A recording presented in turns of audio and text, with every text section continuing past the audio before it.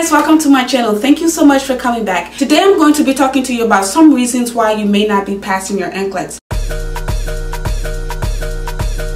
If you haven't already, please go ahead and hit the subscribe button down below so you can join my family, and also hit the notification button so you'll never miss another video from me again. On this channel I talk about a lot of nursing topics, but I also do some beauty, hair, makeup, and vlogging, but I mostly talk about nursing stuff. Whew, I'm already out of breath. So as I said before, today I'm going to be talking to you about some reasons why you may not be passing your state boards. A lot of my viewers asked me how I was able to pass the Nclex, both when I did my LPN and when I did my RN. So I just wanted to share some of those tips with you guys, and also bring some things to your attention that may be hindering your ability to pass the Nclex. Just a little background on me, if you guys don't already know this. Before I began on LPN, I was an STNA, and then I got my LPN, took the Nclex, and passed on the first try. I also went to the BSN program and passed on the first try. I've already made a video on this. If you haven't seen this already, I'll leave a link up here or down in the description so you can check that out. I would say go and watch that video and then come back and watch this video.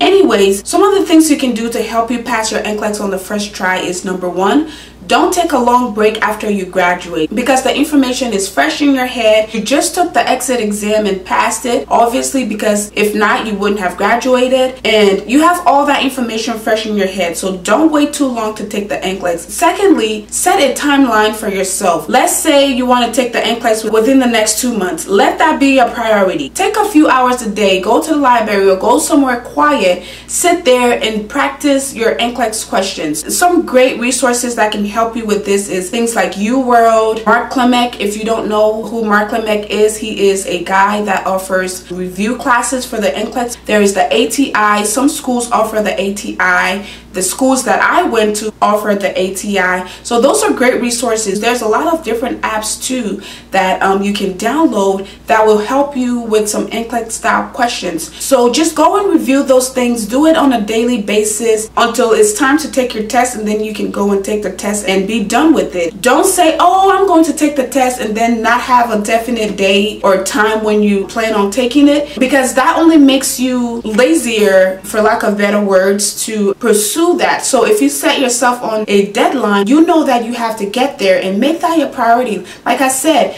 you'll still be able to work in the future, you'll still be able to have fun with your friends, but sometimes you just have to make certain things more of a priority at a certain time in your life. Do those practice questions and then go and take your test. Another thing I would say is try not to confuse yourself with too many Nclex preparation materials. Ask around, ask your friends, your family, or ask your school. Let them give you one good resource. As I said before, the resource that helped me was the ATI. They have a lot of comprehensive questions on there. I was able to do that. I know some friends who used UWorld, and that really helped them because it gives you all the Nclex style questions. What I don't recommend is you going out and getting 15 to 16 Nclex study materials, because it seems like it should help you, but it's actually going to hurt you because you're going to confuse yourself. You feel like you have to read this whole book. You feel like you have to watch the entire video. You feel like you have to do every single questions here. At the end of the day, you're just going to confuse yourself. I would say pick 1, 2, or at most 3 great resources that you can focus on, and then alternate between them. Another thing that also helped me was every night before I went to sleep, when I was getting prepared for the Nclex, for about 2 to 3 weeks, I used to do about 50 questions a night. I know 50 questions sounds a lot, but it's really not. Once again, this is a sacrifice you have to make. This is a goal you're trying to meet. So every night I did up to 50 Nclex style questions. It didn't matter what the subject was. I just mixed it up till the day I was scheduled to take my Nclex. So those are some of the things that really helped me. Everything that I've told you so far are things that are going to help you. The exact opposite of those things are things that are not going to help you. For example, some people like to take a vacation after nursing school. Don't do that. Wait till you pass your state boards before you fly somewhere else. Not only will you be happier on your vacation because you don't have to worry about your state boards, 2, you're not wasting all that time and losing all the information you just got from school. Another thing that I would say makes people not pass their Nclex is As I said before, they try to confuse themselves with so many different study materials to the point where they get confused. By the time it's time to take the test, they don't remember anything and they freeze, because you have to understand that these Nclex style questions and practice study guides, they're just helping you to give you an idea of what to expect. So you have to keep an open mind when you go to take the test. Focus on the questions and not those other study materials or how the question was worded. Sometimes you can get the same questions from 3 different places. They're asking the exact same things,